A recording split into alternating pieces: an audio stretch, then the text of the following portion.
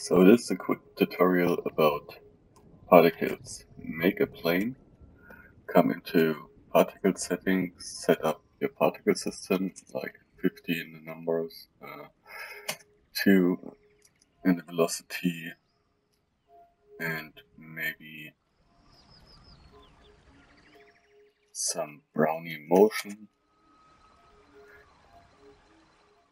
no gravity, and viewport display 2.01.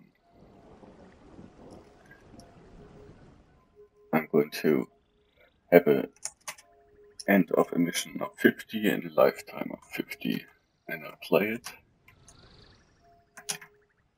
Looks about right. Let's put in a force field, a turbulence, put it like 2 meters above, and the strength to 2, and the flow to 0.5. Play it again. And yeah, there's somewhat behaving. Let the lifetime be 100, and the normal velocity 3, and randomization of 0.2.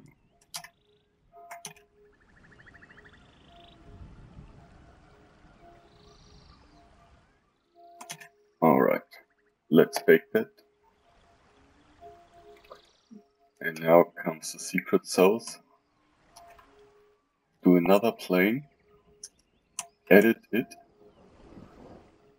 do a loop cut on the x-axis, delete everything else.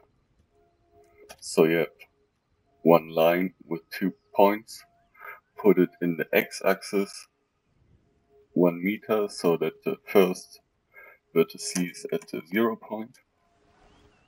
Now put in geometry nodes, we will need that later, and put in a particle instance. Now I grab my plane with my particles, and as soon as I do that, you see our lines are on the particle. But to make that even better, come down here to create a long path, and everything vanishes.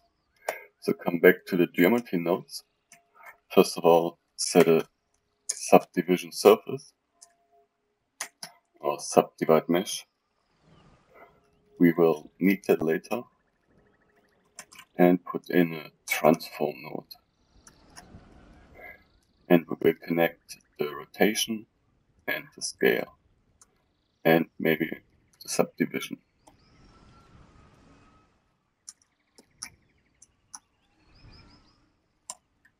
So now what happens is, if I rotate my line around 90 degrees, I get splines. But they are not very pretty. So I come here to my levels slider. And from now on, I can animate that.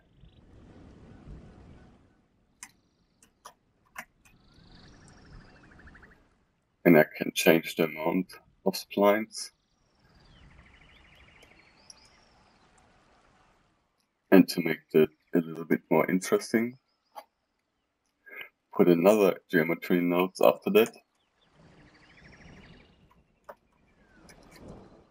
We get mesh to curve and a set radius. And we get a spline parameter.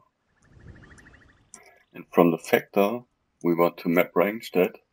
So now it's from 0 to 1, but we want it from 1 to 0.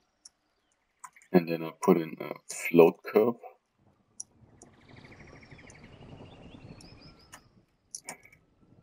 And a curve to mesh. I get a curve circle, set it to like 8, connect the radius to the radius.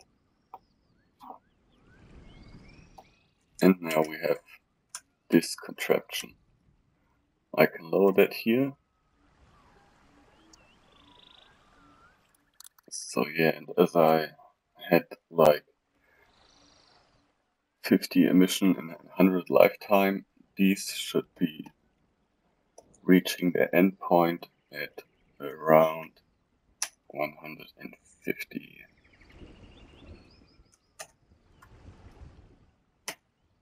So I lineared it, and now our splines will behave like our particles do.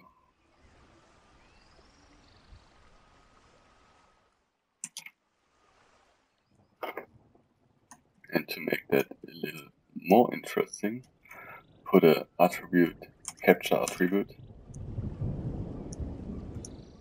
get a color on the spline, set that to random,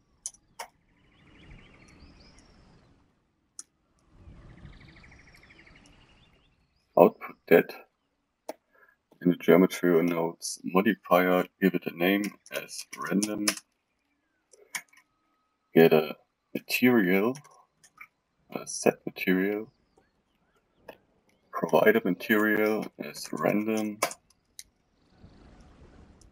and now come into the base color and I change the color to attribute and put in my as random.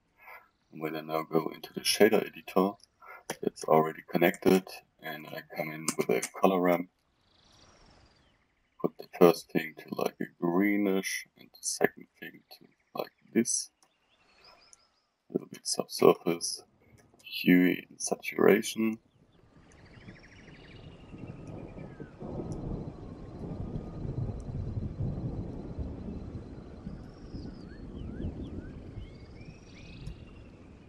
Put the value down, let it show on the viewport.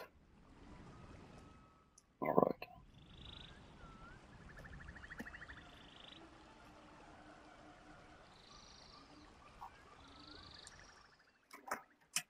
So there you go.